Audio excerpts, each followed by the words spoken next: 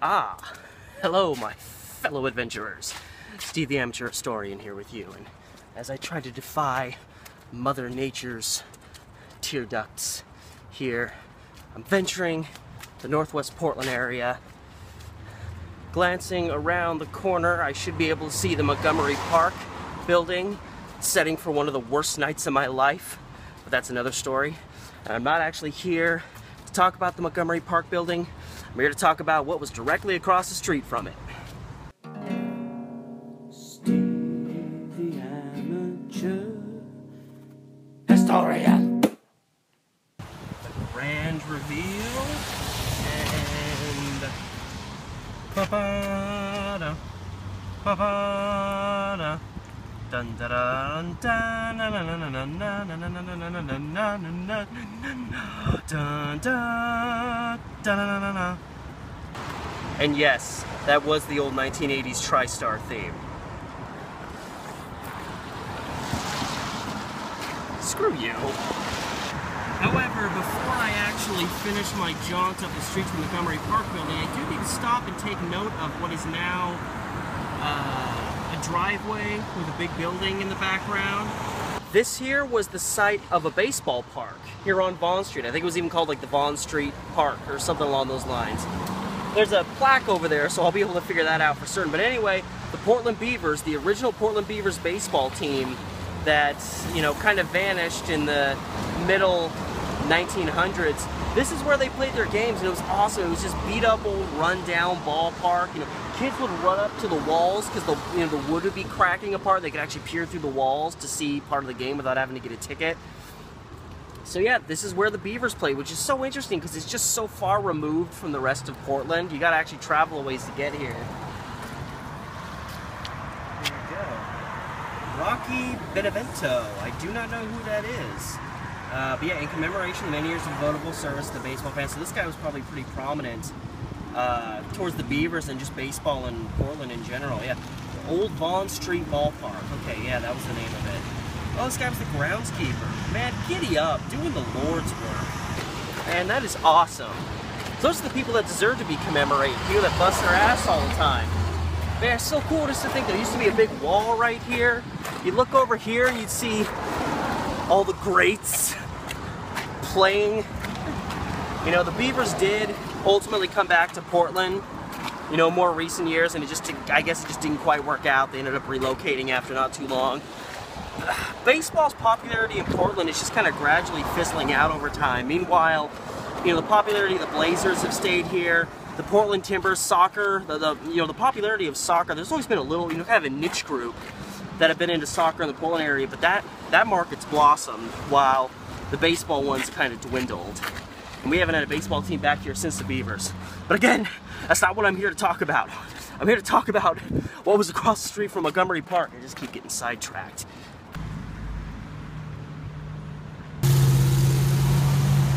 We're now coming to the intersection of 27th and Vaughn, kind of on the fringe of the West Hills in the distance. And, well, if you glance off to the north, we can all see the Montgomery Park building is still standing prominent. But back in the 1960s, at least early 1960s, this building was not here. So what was back here, right behind me, once upon a time? Well, this was the site of the old Forestry building, Forestry Center as it was called. Today the Forestry Center stands pretty much across the lot from the Oregon Zoo up in Washington Park, kind of back that way. But originally it stood here because since we're in northwest Portland, back around the turn of the century, 1800s going to the 1900s, there wasn't a whole lot going on up here, so they picked this general area as the main spot to have the Lewis and Clark exposition, which happened in 1905, celebrating 100 years since Lewis and Clark reached Oregon. And it was almost a World's Fair. It was such a huge thing. And it was like an Olympic village, pretty much. You know, when the Olympics come, a city will just spend millions, billions of dollars to build a big, you know, mess of buildings, a place for people to stay, and then when the Olympics are over, it pretty much just disappears. Well, that's kind of what happened here. A lot of the amazing things they built here kind of just vanished or were abandoned or were torn down. But one of the few things that stayed for a long time was the Forestry Center behind me. Now, the Forestry Center, when it was built and when it was, you know, standing, was the largest log cabin in the world. Literally in the world. It was huge. It was like a lodge, and there was logs were literally handpicked from Columbia County, which is way off that way, kind of up into the peninsula of Oregon, you know, northwest of Portland. And they brought them down here, these huge logs, and to build the exterior and the interior. It was a gorgeous building. You know, a lot of people, I read, you know, one guy commented on it, talked about how it was a waste of lumber, and I can't believe they cut all those trees down, which I understand. We need to preserve nature. We need to stop cutting trees down for no damn reason. But come on, the Forestry Center was absolutely drop-dead gorgeous, an amazing feat of creation. And you have to understand that at that time, you know, this is over 110 years ago, people weren't thinking the same way as, you know, we do now. We weren't as environmentally conscious, and still, this was an amazing feat of construction, the Forestry Center that stood here. But alas, that amazing structure that once stood here only lasted for about 60 years. In August, I believe, 1964, the guy that was kind of the maintenance guy, the guy that was kind of the groundskeeper watching over the place, right after he left, some old kind of antiquated wiring that dated back to when the building was first built sparked a fire, and you know, there was nobody here to take care of it. And by the time firefighters showed up, it was a lost cause. The building, you know, made out of pure wood, it just went up like a firework. People said flames shot 10 feet in the air. It was just enormous. And it's actually kind of interesting. And one of the things is, like, I knew it was right next to the Montgomery Park building, you know, behind me. But I didn't know what side. Was it over here? Was it over there? Was it back there where the parking lot was? And one of the main reasons I was able to find out the Forestry Center was right here is because looking that way, we're looking south. So this is the south side of the Montgomery Park building. And they said that the fire, just the raw heat, blew out a bunch of these windows on the south side of the building. So I know that the building had to be located along the south side of Montgomery Park, and woohoo, figured it out.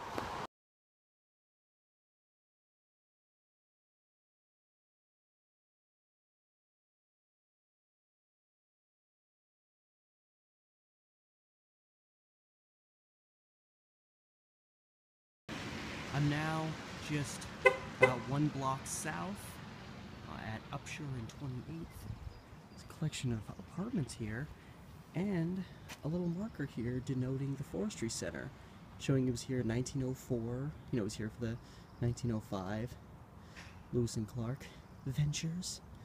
So it was here for almost 60 years. We've got, you know, the imagery, the aftermath. God, look at that. So yeah, so this was probably more or less, you know, because this was obviously a huge building that covered an already huge property. So this was, you know, the opposite end of it. Because again, we're only about a block south of where I just was. Still so tragic, you know, just one of the many things that between the 30s and 70s just vanished, you know, before I was even born, things I really wish I could see in person now, that are just tragically just no more. So all that said, and on that incredibly depressing note, you know, if you ever want to come down, pay homage to one of the most amazing feats of construction this city's ever seen, come on down here to 27th and Vaughn. You'll know, because the Montgomery Park building's right here. And it looks like this is like a children's center type location now, so that's how you'll know.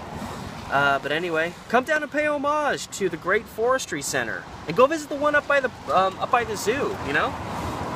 Give them some business. Unless they're crooked, I don't know. Anyway, there's a truck coming down here every 10 seconds, I swear. But anyway, till next time, this has been Steve the Amateur Historian. God, that's getting redundant. Till next time, I'll see you next time. Jeez.